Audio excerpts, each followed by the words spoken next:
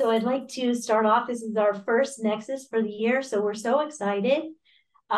We have with us David Peloquin, who practices law at Ropes and Gray, where he is a member of the firm's healthcare group.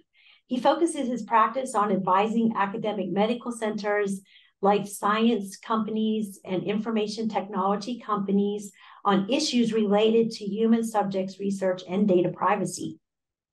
He frequently writes and speaks on topics related to each of these areas and is a regular presenter at conferences and webinars of the American Health Law Association, the Association for Accreditation of Human Research Protections Programs, and the International Association of Privacy Professionals. Outside of his law practice, David has served as a community member on the Institutional Review Board at Mass General in Boston.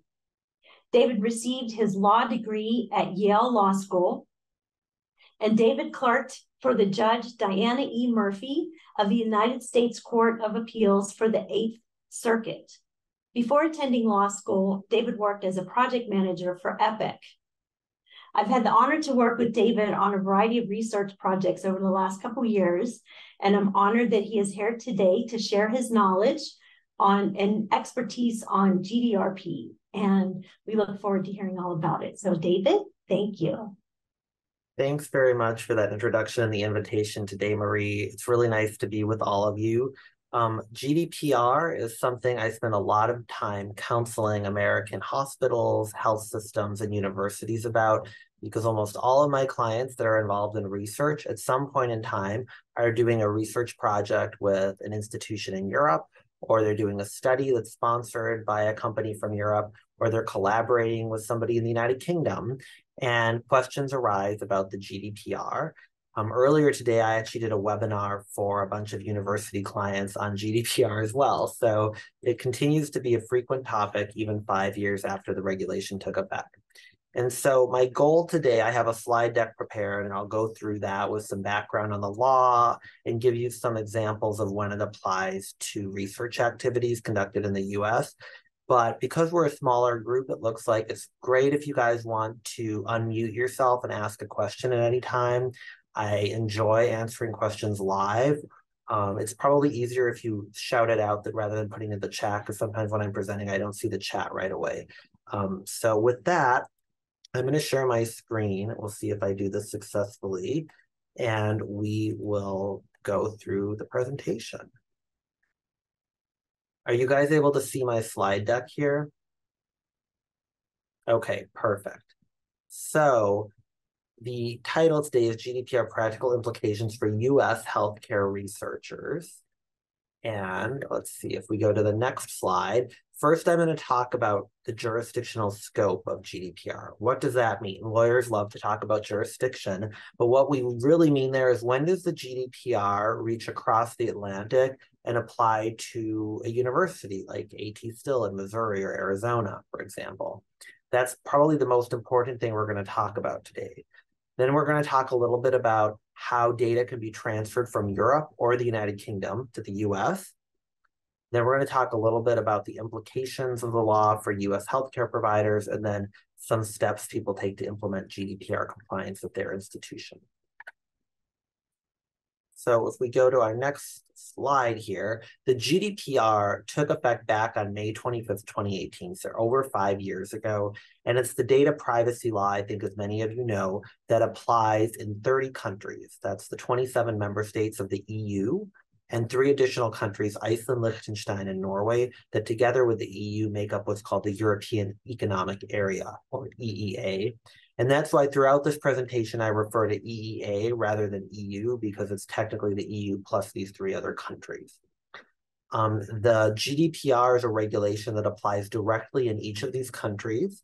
However, and this sometimes is a little bit frustrating, the GDPR does give each of these countries discretion to derogate. That's the word that's used in European legislation, but it basically means to make an exception from the main regulatory text in certain areas, which can lead to differences amongst the different countries in Europe. And I'll point that out as we go through like areas where the different countries in Europe can sometimes take a different approach. And lastly, there's a lot of confusion about the United Kingdom because of Brexit. A lot of times people say like, oh, we're just doing the research with the UK, so we don't have to worry about GDPR, right? That's wrong. Because after Brexit, the United Kingdom basically copied and pasted the GDPR into national UK law. And so they apply substantially similar data protection legislation post-Brexit. There is some thought that the United Kingdom, now that they've Brexited, the parliament there has this idea of potentially loosening some of the restrictions on data privacy to make the UK more business friendly. That has not happened yet. And the UK has a strong incentive to maintain strict data privacy laws because they want to be seen as having equivalent laws with Europe because that's beneficial to them.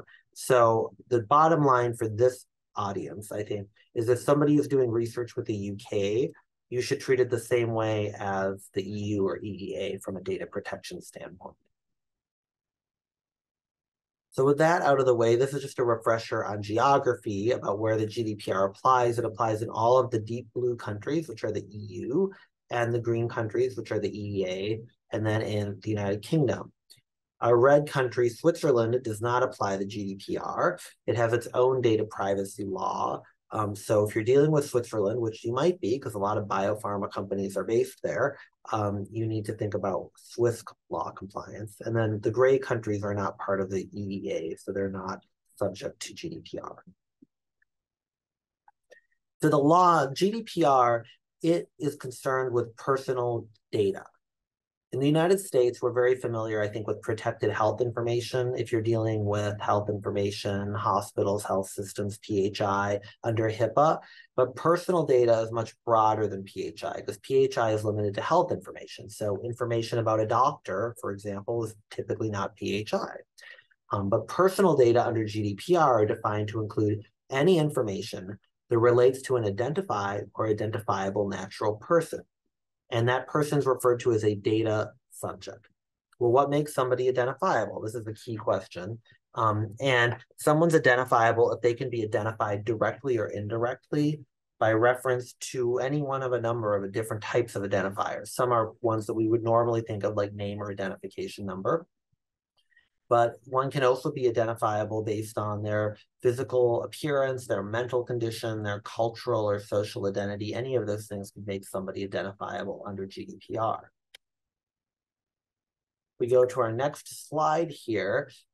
Personal data under GDPR, like I mentioned, it's not just health information. It applies to all sectors of the economy, so to online activities, to information on healthcare professionals. This comes up sometimes in the research context. If you're doing research with an entity in the EU, and you're collecting information like CVs on their investigators or study staff, those individuals are data subjects under GDPR, and their information, including like their CV information, their personal data, like their address where they live, their bank account information, that would all be considered, personal data under GDPR, even though from a HIPAA standpoint, we'd say that's not PHI because it's not health information about them. The GDPR doesn't apply if data are anonymized, but what does that mean? Anonymization is one of the more difficult concepts under GDPR, and oftentimes it becomes one of the most discussed points in any type of research collaboration between the EU and the US. Because there's a question about, well, the US researchers will want to say, well, all the data we're getting are de-identified, they're all anonymized, so why are we worried about this privacy law? But the challenge that comes up is that unlike HIPAA, under HIPAA, there's well-trod pathways of de-identification where you can remove 18 identifiers, take it outside of the HIPAA privacy rule. GDPR doesn't have that same type of safe harbor, remove 18 identifiers list. GDPR says to judge whether data are anonymized is what we lawyers would call a facts and circumstances test. You have to take into account all the means reasonably likely to be used, either by the controller or by another person, to identify the person directly or indirectly. So in other words, if there exists somebody in the world who could re-identify the individual, those data are often not going to be considered anonymized. Notably, pseudonymized data, that P word here, pseudonymized, or what are sometimes called key-coded data, where you strip off names and other direct identifiers and replace them with a code, Those type of data generally remain personal data under GDPR. And the reason is because there exists somebody, like maybe the investigator who collected the data and coded them, who was able to re-identify them. This is generally the case, even if the recipient of those data, so let's say I'm a researcher in Arizona, I'm getting data from Austria. The Austrian researcher has coded the data and just sends me the data with codes like 123, 234, 345, and I don't have access to the names in Arizona. The GDPR would still say I'm holding personal data, pseudonymized data. I will say that this is a matter of great debate and might change because there's litigation currently pending before the top court in Europe, the Court of Justice of the European Union, that is actually looking at this question. What's being litigated is whether pseudonymized data, a coded data set that's held by someone with no access to the key needed to re-identify the data, whether those data might be considered anonymized in the hands of the person who lacks the re-identification key. A lower court in Europe already ruled that in those cases where pseudonymized data are held by somebody who lacks the key to re-identify, that those could be treated as anonymized. But the European regulators didn't like that decision, so they've appealed the decision to the highest court in Europe, and we're awaiting a decision here, which I think is going to be very important for GDPR purposes, for thinking about researchers who may not have access to the key to the code to re-identify data.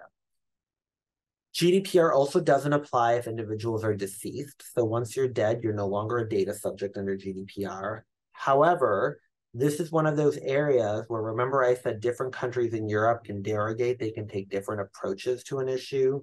This is one of those areas because different countries in Europe can extend the law to protect data of deceased individuals, and some of them have done that. If we go to our next slide, you may have heard of controllers and processors. When you're dealing with GDPR, there's often a question about, like, are you a controller or are you a processor? A controller is the party that alone or jointly with others determines the purposes and means of processing personal data. And you could have joint controllers if one or more organizations work together to determine the purposes and means of processing personal data. There would be joint controllers. A processor is someone who's like a vendor. They process personal data on behalf of the controller, but they can't typically use it for their own purposes. They're just carrying out a set of instructions that were given to them by a controller. Both controllers and processors are regulated under the GDPR. However, controllers have far more responsibility. And we'll talk a little bit more about these later in the presentation, but they have to do things like provide notice to data subjects, respond to exercises of rights requests, like the right to be forgotten if a data subject asks to have their data deleted or provided.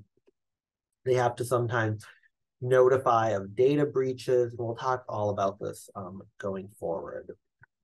And so who's a controller and who's a processor? When we talk about research, in clinical research, the sponsor of a study is typically a controller because they've designed the study. They're determining how and for what purposes the personal data are processed.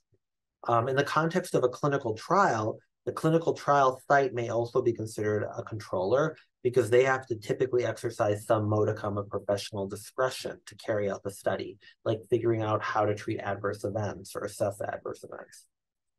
Processors in the context of research, that's typically like a CRO. They're not designing the study, they're carrying out the study on behalf of somebody else, the sponsor typically.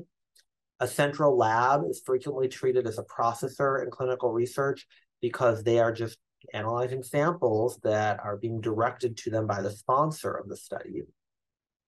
Clinical trial sites, the reason I put a question mark here is this is another area where different countries in Europe take different positions. In some countries, they're treated as processors. The United Kingdom, for example, where the National Health Service really controls most healthcare and controls clinical trials at those healthcare institutions. The NHS's position is that clinical trial sites should be treated as processors because they're just following the protocol that was given to them by the sponsor. In other countries in Europe, like Italy and Germany, there's a different approach taken because the clinical trial sites there are saying, well, we're a licensed healthcare provider. We exercise some discretion in doing the trial, like I mentioned earlier, to assess adverse events or treat adverse events. So we should be treated as a controller. So this is a debated issue in the European Economic Area. And you really have to take a case-by-case approach here, depending on what country you're dealing with. Now, I'd said earlier that one of the key things for US institutions to understand is when does the GDPR apply to your institution? Because when they were drafting the GDPR, the regulators in Europe said, well, this law isn't going to be that effective if we only confine its operation to the borders of Europe. Because data, of course, are fungible. They can be moved across borders as part of electronic technologies, for example, as part of research studies. And so we want to extend the protection of GDPR outside of Europe's borders in certain cases. But they had to define in which instances does the law extend beyond Europe, let's say into the United States. And in doing so, they established a test for determining if GDPR applies. The GDPR will apply if one of these three things is true.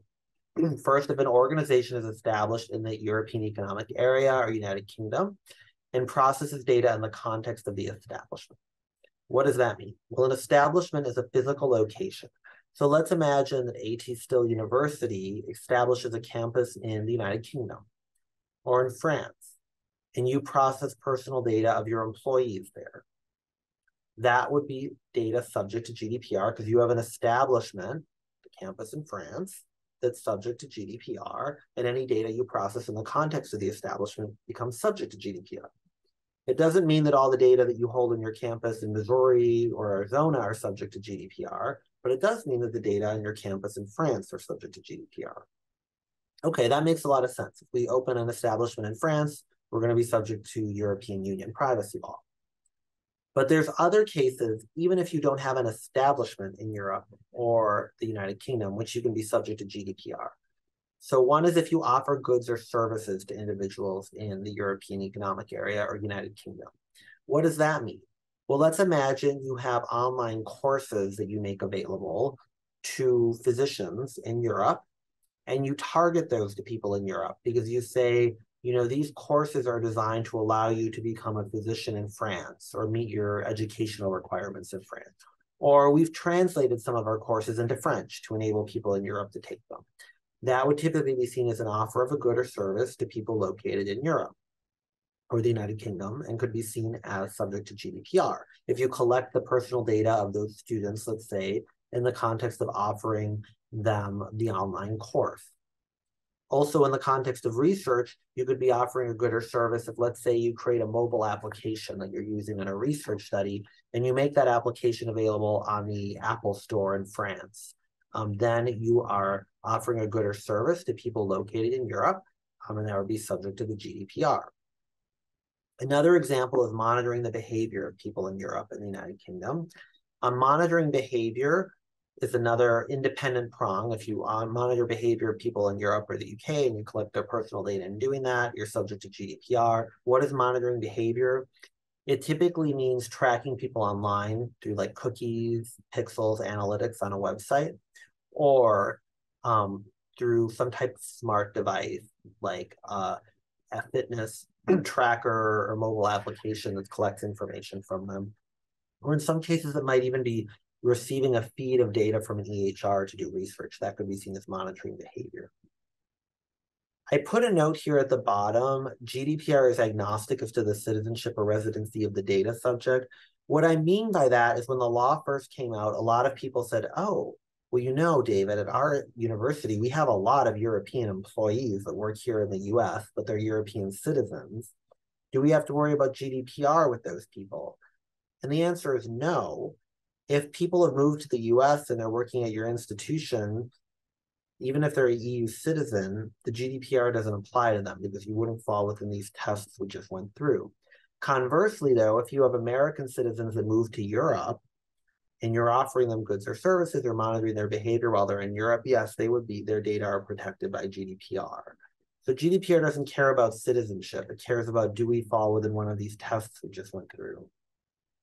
David, I have a quick question. Yes, please. So we have a program where we're training some physicians and students, and they come from Europe, and we do collect data on them while they're here, and then they go back home to Italy or Germany or wherever they're from.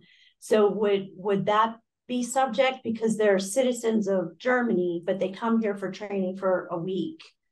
Would that apply?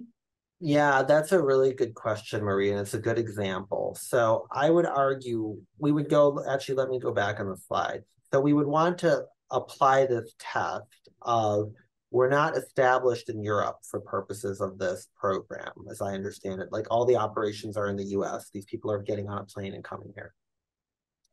The question would be, I assume, are you collecting information from them before they get on the plane and come here to register for the program or something?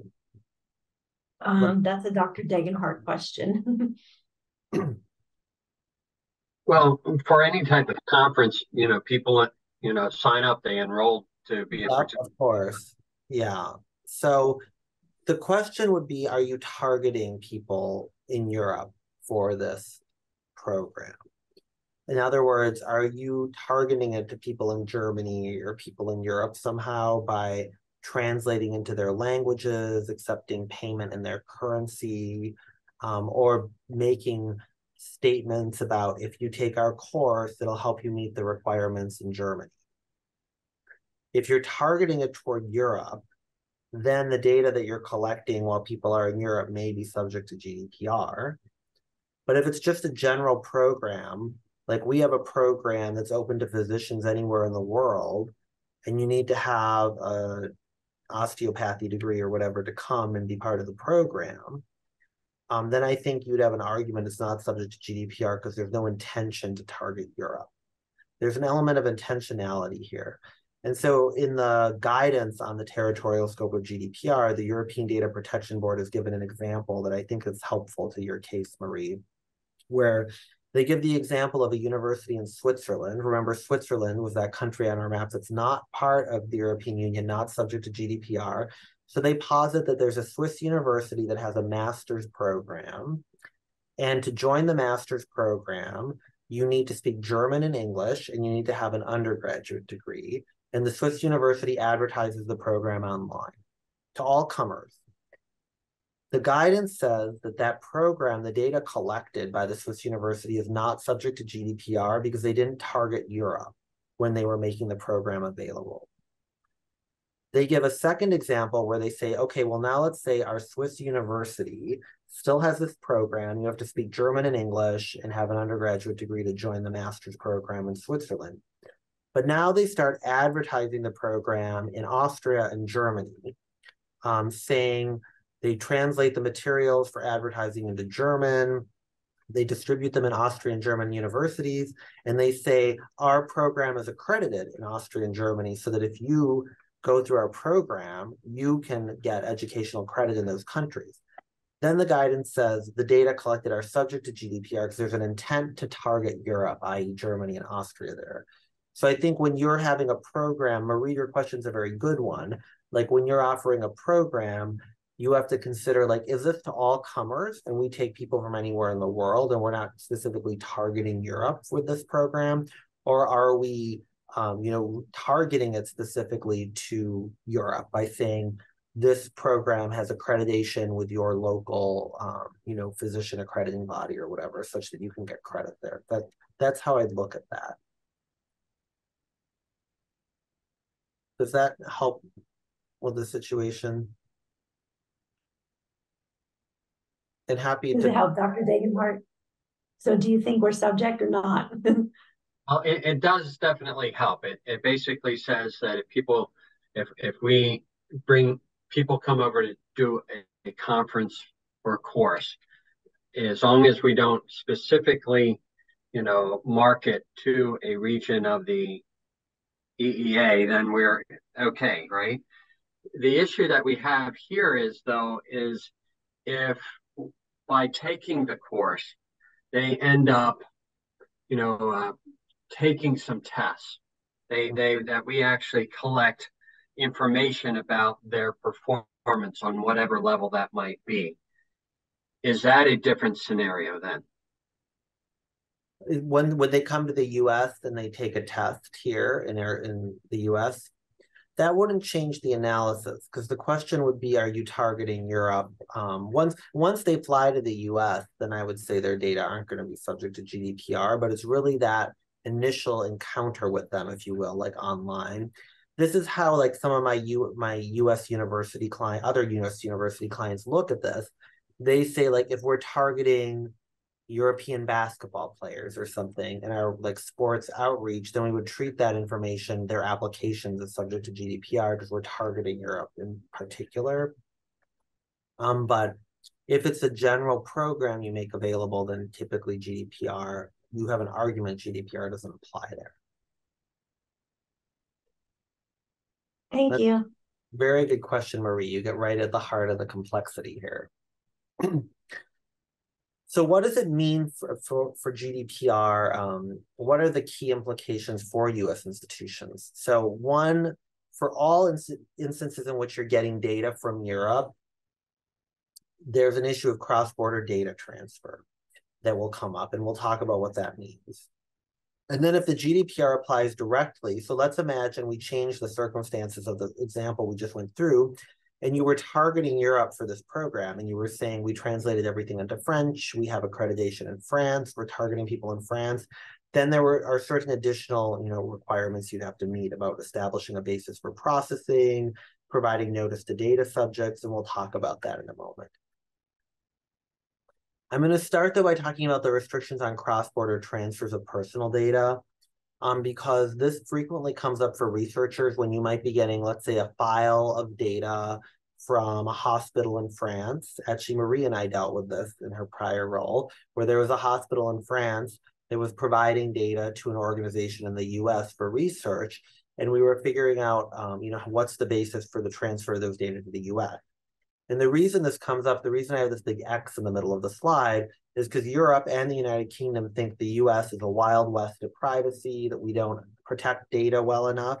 And so they say before our data, our personal data, go from Europe or the UK to the Wild West, we need to have some protections in place. And so this comes up all the time. Like last Friday, I was representing an American hospital that was trying to get a data file from a university in Vienna, Austria. And the Austrians were saying, like, well, before we give you these data to the US, we need to put in place a mechanism to safeguard those data. So here are some examples of how this might come up. When you have a clinical trial sponsor in Europe that collects data in the US, they take it to Europe, they send it back to the US. That could be a transfer of data. Or if a US healthcare provider engages a lab in Europe to process data and they transfer the data, the lab transfers data back to the US. Or you have research collaborators in Europe who transfer files of pseudonymized coded data to a US healthcare provider for research. Or if a university in Europe transfers specimens and phenotypic data to US healthcare providers for sequencing. All of these are international transfers of data that GDPR would restrict unless a legal basis for the transfer is in place. The GDPR allows data to go from Europe to other countries that have been determined to be adequate. Here's a list of the other countries. There are not that many of them. And the United States is not on the list, which is key for our purpose. But if you move to Argentina, data can go from Europe to Argentina, no problem. In 2020, the Court of Justice of the European Union decided this case known as Schrems II, where they basically invalidated the previous agreement between the EU and the US for the transfer of data. And what they were really concerned about is that the US intelligence gathering laws, like the Foreign Intelligence Surveillance Act courts, could basically pick up data that are held in the US without giving notice to Europeans. And the EU government didn't like that, or the EU court didn't like that. And basically they said if data are going to go to the US, you have to have an equivalent level of protection as they're given in the EU. Fortunately, things are getting a little better in this regard, in that in July of this year, the European Commission, which is part of the European government, and our government in the US announced the EU-US data privacy framework, which basically says that US companies can self-certify the EU-US data privacy framework with the US Department of Commerce, and then data can flow from the Europe to those companies that have self-certified. The problem is that this is only available to for-profit companies. And so if you're part of a nonprofit institution, you're not eligible for the EU-US data privacy framework. So what do you do then? Well, there's other options that are used all the time. If you're dealing with a prospective research study, let's say, you could get the explicit consent of people in Europe to the transfer of their data to the US. You have to tell people that their data will be less protected when they come to the US, and they're still consenting to that transfer of data.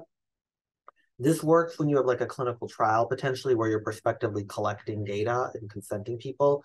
Doesn't work so well if you're getting a file of retrospective data from the EU and there's no contact with the people to get their consent. But probably the most used option is something called the standard contractual clauses, which are basically a set of contract clauses that have been approved by the European Commission. And they can be entered between a European entity and a US entity. There's also a UK version of the clauses that can be used for UK institutions to US entities. And basically the clauses by contract cause the US-based entity to have to follow certain protections, safeguards on the data.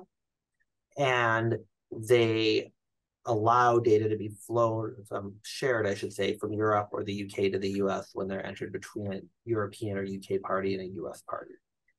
You have to determine if it's who's a controller and who's a processor under the arrangement, because there's different clauses for each scenario. You have to provide notice to data subjects that you're using these clauses in certain cases. And you have to conduct the data transfer impact assessment, basically showing how the data are still protected when they're held in the United States. But this is an option that's frequently used in research because it eliminates reliance on consent and allows the transfer of both research subject and also clinical study personnel data, like investigator data from Europe to the US.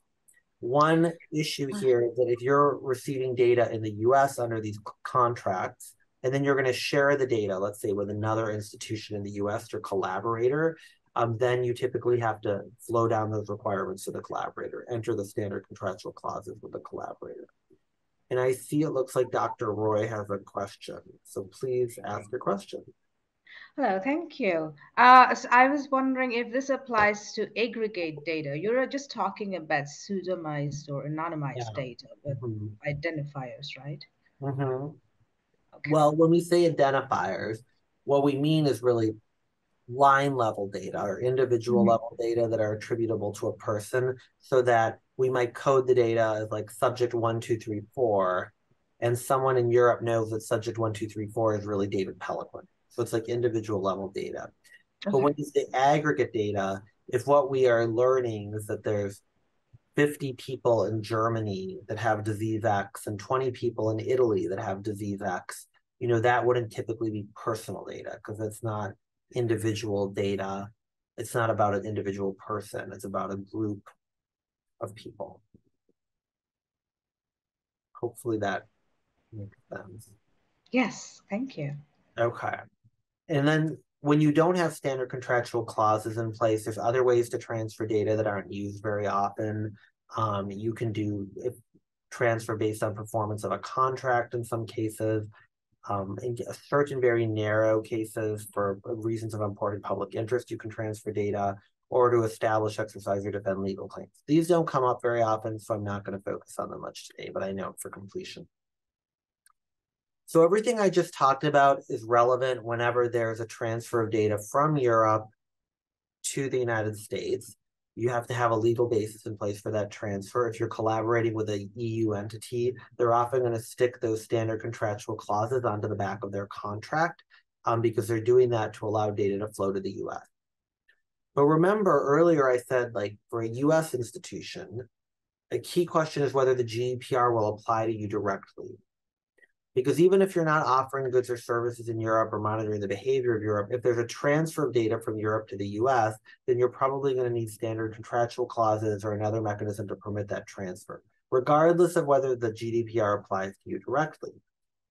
But if the GDPR applies to you directly because you're offering goods or services to somebody in Europe or monitoring their behavior, then there's a number of additional requirements that will be put on you beyond the transfer restrictions that we just talked about. And so the next slides are all about what are the implications if the GDPR is determined to apply to you directly. because you're offering goods or services in Europe or monitoring the behavior of people located in Europe. So that's what we'll talk about next here. So this is a list of all of the implications, and I'll go through a few of these in more detail. And first, you have to establish a basis for processing personal data and also special categories of personal data, which are things like health data. Special categories are things that are more sensitive, like health data, sexual orientation, race and ethnicity. You also have to provide notice to data subjects of what data is being processed, for what reasons. You have to respect data subject rights. You have to have a record of processing, vendor management, which I'll talk about, certain security requirements. In some cases, appoint an EU representative or a data protection officer. There's something called a data protection impact assessment for high-risk processing. And then fines, that's what gets everybody's attention, is fines for violations of GDPR that can be up to 20 million euros or 4% of your annual revenue, depending on how serious the violation is. And so GDPR has this concept that every processing activity, that is every use of personal data, every sharing of personal data, needs a grounding in the law. It needs to satisfy a legal basis in the law. Those of you who are familiar with HIPAA are going to understand this a little bit, because under HIPAA, any use or disclosure of PHI requires a basis under the regulations, under the privacy rule. So if you're a covered entity under HIPAA, you can use PHI for treatment, payment, healthcare operations, but you need additional permission if you're going to use PHI for research, for example, like a subject authorization. GDPR is similar in that it says every use, every processing of personal data requires a legal basis in the law. And those could be consent of the data subject. It could be performing a contract with the data subject. So if you're selling books, let's say some of my university clients have a bookstore, they're selling a books online to someone in Europe. They have to process their personal data to sell the book, to consummate the transaction. That could be a basis for processing personal data, performance of a contract. You also can process personal data if necessary to comply with a legal obligation, or if necessary for legitimate interests, which basically are interests that you as a business or nonprofit organization have in running your organization. You can process personal data for those interests as long as they're not overridden by the fundamental rights and freedoms of the data subject. Which what does that mean? It means like processing data in line with the expectations of the data subject. They would expect that a university is going to use their contact information to process goods or services they order from the university, to deliver a receipt for a donation they make for the university, but they might not expect that all of their information be used to market to them. So that's really what we're talking about here.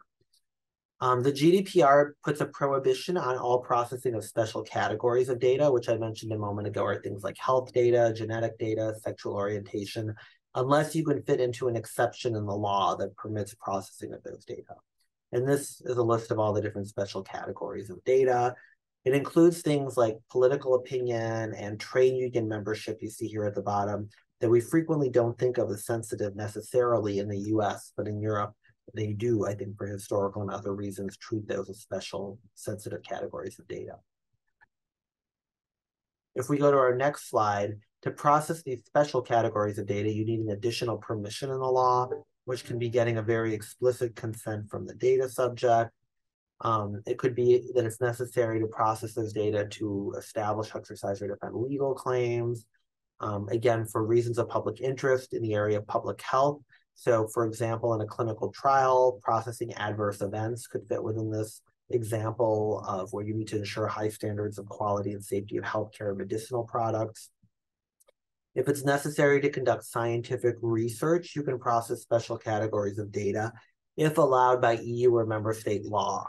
And this is one of those areas where different countries in Europe take different approaches about the extent to which data can be processed for research purposes without the consent of the individual. So this is something to look into specific EU, what country you're dealing with if you're wanting to rely on this basis.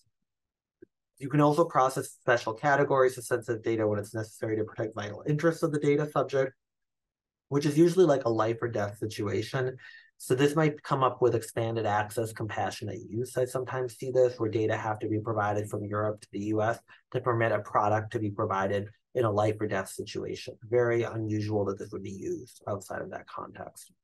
And then also sometimes for medical diagnosis or preventive or occupational medicine, you can process special categories of data. Another key thing about GDPR is you have to provide notice to people that tells them several details about their information. So if you collect information, let's say as part of a research study, and you have an informed consent form, and then informed consent form, even if consent isn't your basis for processing the data, you typically have to tell people the identity and contact details of the controller's data protection officer, and the EU representative, if they have an EU representative.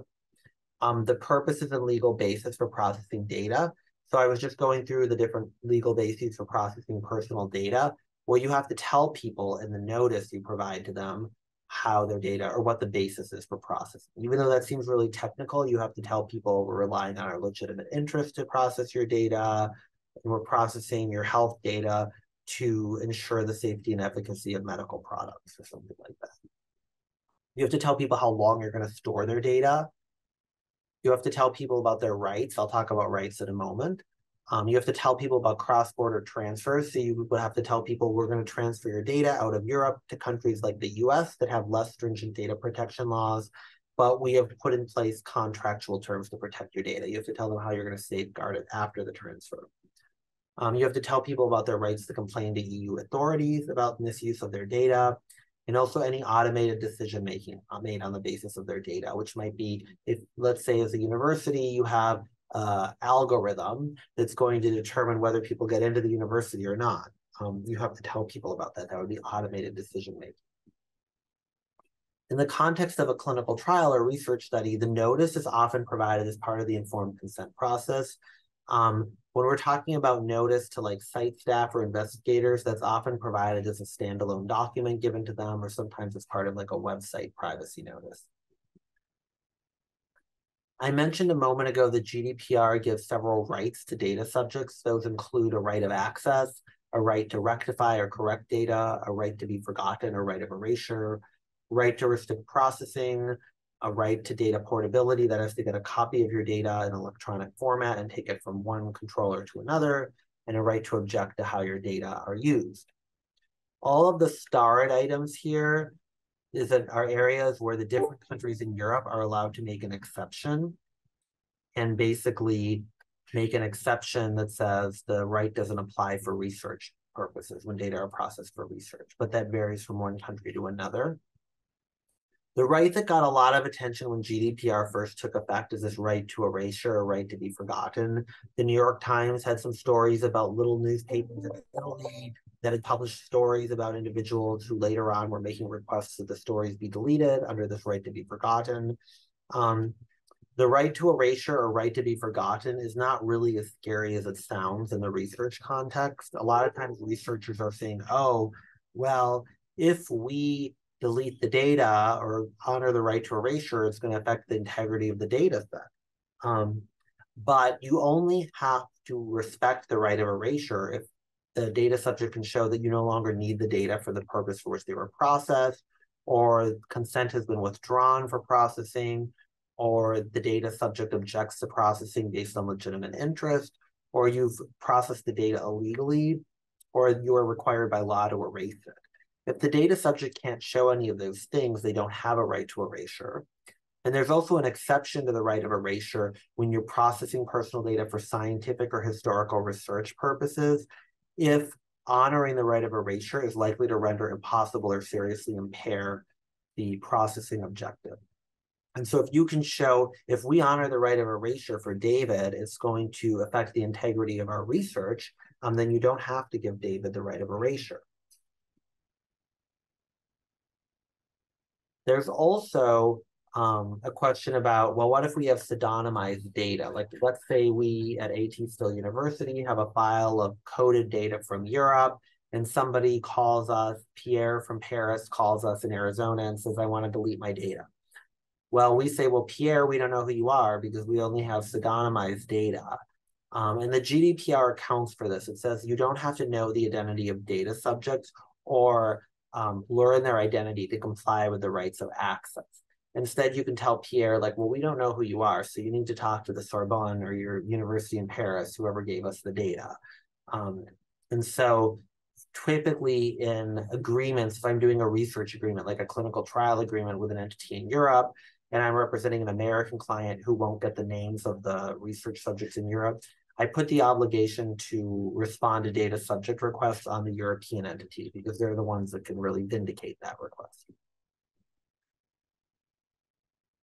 There's also a requirement in GDPR for something called a record of processing. I'm not going to go into a lot of detail on this, but the record of processing basically has to contain a lot of information about data subjects, about the types of data that you collect, the purpose for which you collect it, descriptions of the categories of data subjects. It's basically an internal register that you would have in your organization of all of the types of data that you collect that are part of GDPR, not like individual people or names of people whose data you collect, but basically the categories of data you're collecting, how it's used, who it's shared with.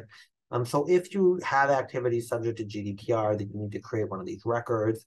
And if there ever were an investigation of your organization by an EU data protection regulator, they would ask to see a copy of the record typically. GDPR also has a concept of vendor management. So remember I said there's controllers and processors. If you're a controller of personal data, you hire a vendor to be your processor. You're supposed to do some diligence on that vendor to ensure that they have appropriate protections, safeguards in place to safeguard data. And you have to have a contract with them that meets certain requirements that are set out in GDPR. That's called the Data Protection Agreement, or DPA typically. You'll frequently find them in vendor contracts. If you're familiar with HIPAA, you're probably familiar with business associates and the idea that you would hire a business associate, the covered entity hires a business associate that does something on its behalf with PHI. This is a very similar concept in GDPR. I'm not going to go through all of these, but this slide could be a good reference to you because it shows what has to be in the contract between the controller and the processor, the vendor. And it's kind of things you would expect, like you will use the data only for the purpose we've hired you to use it for, and you'll use it as we've instructed you, and you'll safeguard it. And when the arrangement is done, you're going to delete it or return it to us unless you're required by law to keep it. And we have the right to audit you upon request to make sure you're safeguarding data appropriately. And so these are really the vendor management provisions of GDPR. There's also the idea that if you hire a processor, if you hire a vendor and then they subcontract out some of the work to a sub-processor, it would be called, similar to how under HIPAA, a business associate can engage another entity as a sub-business associate. There's certain requirements that you need to put into the agreement to require that the processor flow down protections, basically, if they engage a sub-processor. And this slide basically goes through those provisions, and I won't recite them all for you, but hopefully it's a good reference. A lot of times clients ask, what are the security requirements of GDPR? How do we make sure we're GDPR compliant when it comes to security? The GDPR does discuss appropriate technical and organizational measures, but it does so at a pretty high level. All it says is that you have to have appropriate technical and organizational measures to ensure a level of security appropriate to the risk of processing. And you can take into account the types of data you're processing, the nature of the processing, the state of the art, what the risk to the data subjects is of the processing. So for example, if you're holding somebody's resume information that they've included in like their NIH bio sketch, that information, doesn't need to be protected as much as if you're holding somebody's medical record or their health data. So it's a risk-based approach, really. And examples, these aren't requirements, but examples of appropriate measures to protect data under GDPR are pseudonymizing the data, like replacing names with codes, encrypting data, making sure that if there were, like, let's say, a failure of systems, you could still ensure the integrity of the data, ability to restore access to the data in a timely manner in the event of an incident, and processes for doing like penetration testing or regular testing of the data and the safeguards. That's all part of what GDPR says should be part of a security program. If you are not established in the European Economic Area or the UK, then you process data in, that's subject to GDPR, then you typically have to appoint a representative who's in the European Economic Area. And that person is what I would call a mailbox plus.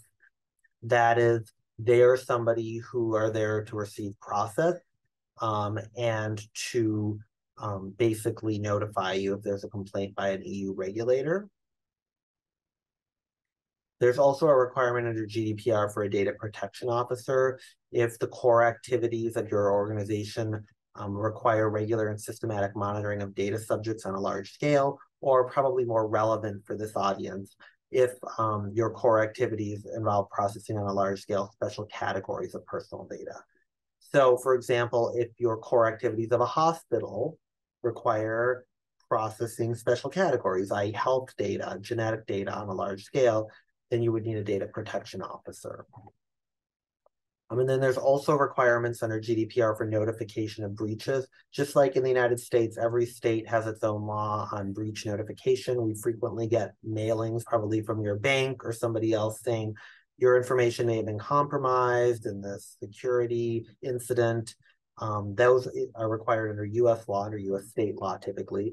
Under GDPR, if you have a breach, so an unauthorized use or disclosure of personal data, you have to notify the regulator in the relevant country within 72 hours, unless you determine it's unlikely that the breach will result in a risk to rights and freedoms of data subjects. And you also have to notify the data subjects themselves without undue delay if the personal data breach is likely to result in a high risk to data subjects' rights and freedoms. There's also something in GDPR I mentioned earlier called the Data Protection Impact Assessment. This is something that's done. A lot of clients are doing this now actually with artificial intelligence. So if you're using new technologies, i.e. generative AI, that may result in a high risk to the rights and freedoms of data subjects, then especially if you're processing sensitive categories of data like health data, then you're required to do an analysis, the Data Protection Impact Assessment, which basically lies an exercise where you would list out what is the description of the processing you're doing. Is it necessary? You evaluate whether it's required for you to use the level of data that you're using. You assess the risks to rights and freedoms of data subjects. And also what measures you're putting in place to address the risks, like safeguards, security measures, and mechanisms to ensure protection of personal data. And then, as I mentioned earlier, the GDPR does have extensive fines. Depending on which provisions you violate, those fines could be up to the higher of 10 million euros or 2% of your annual turnover, which annual turnover is really a European term for revenue, or fines of the higher of 20 million euros or 4% of your worldwide annual turnover. And GDPR also has a private right of action on data subjects, and they can bring damages claims directly against your organization if you're subject to GDPR and you violate the terms of GDPR.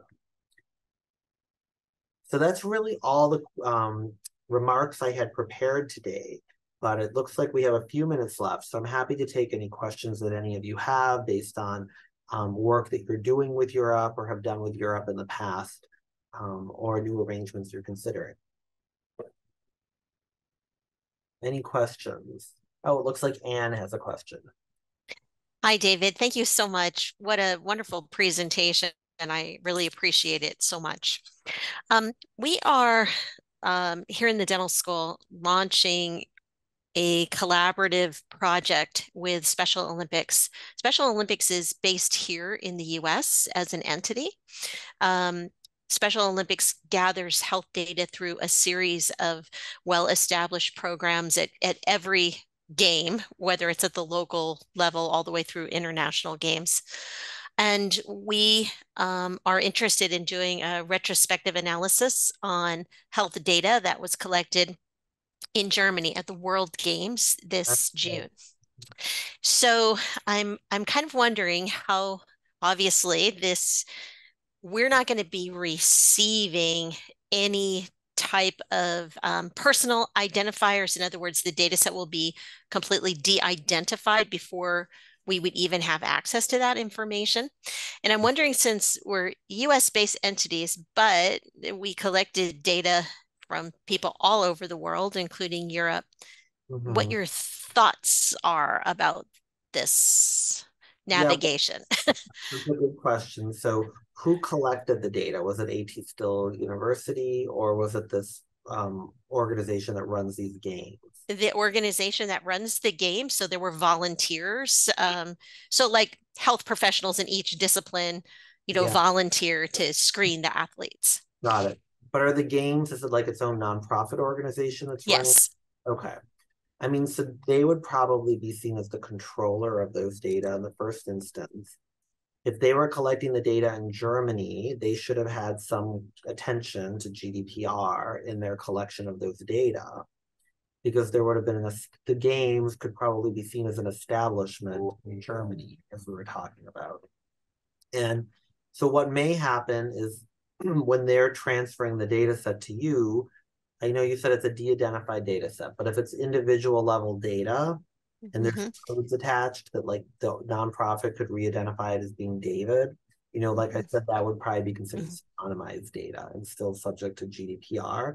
So I would really talk to them because they're providing you this data set about how they've thought about GDPR compliance, because they would really be in the best position to assess that since they're the ones that have collected it. But they might be wanting to put in place these standard contractual clauses I talked about to safeguard transfers of data from Germany to the US. Is this organization based in the US? Yeah, they're based in Washington, D.C. So there's a question in my mind about how they transfer any data from Germany to Washington, D.C. But I would really, put that on them to really figure out in the first instance.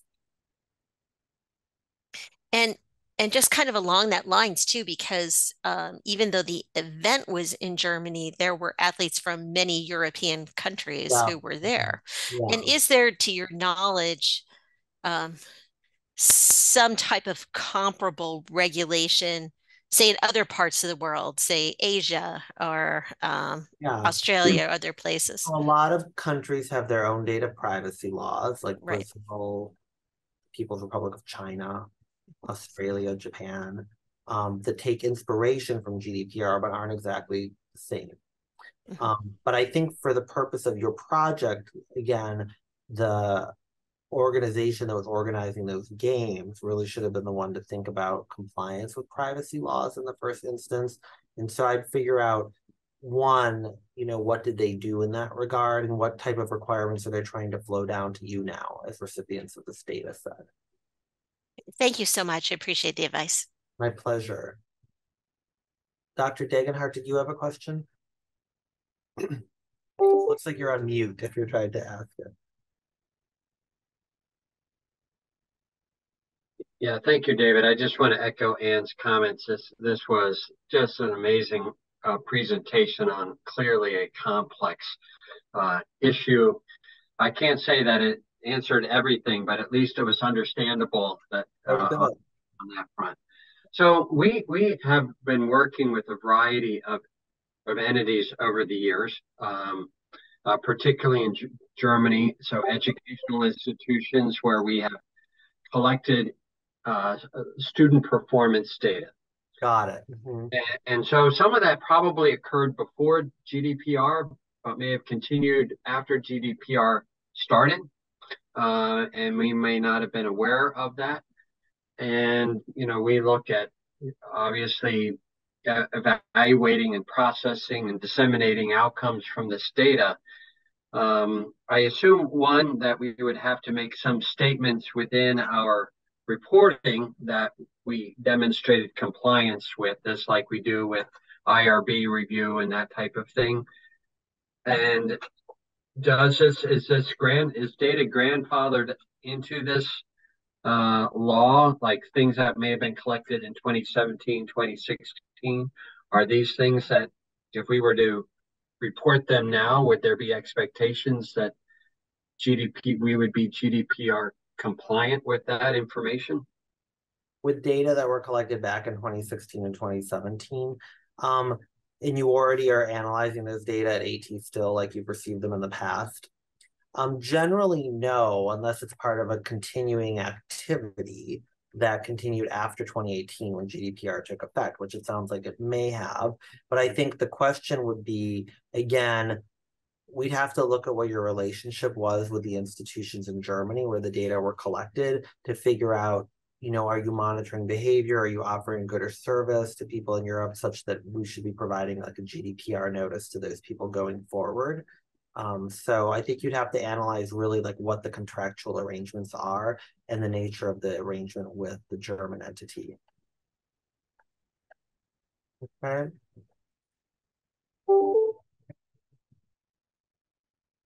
Well, thank you so much again, David. This is awesome. And unfortunately, we are 2 minutes over, so we're going to have to wrap it up. But we will be posting and sending out the link if anybody is interested. And I know there are some colleagues that were very interested, but were unable to attend. So we'll be getting them the recording as well. So any final closing comments or anything for David? Well, thank you all. The questions were excellent. Thanks so much for attending. And thank you, Marie, for inviting me. It was my pleasure. Thank you so much. We appreciate it. Take care. Have a good Bye, one. everybody. Bye-bye.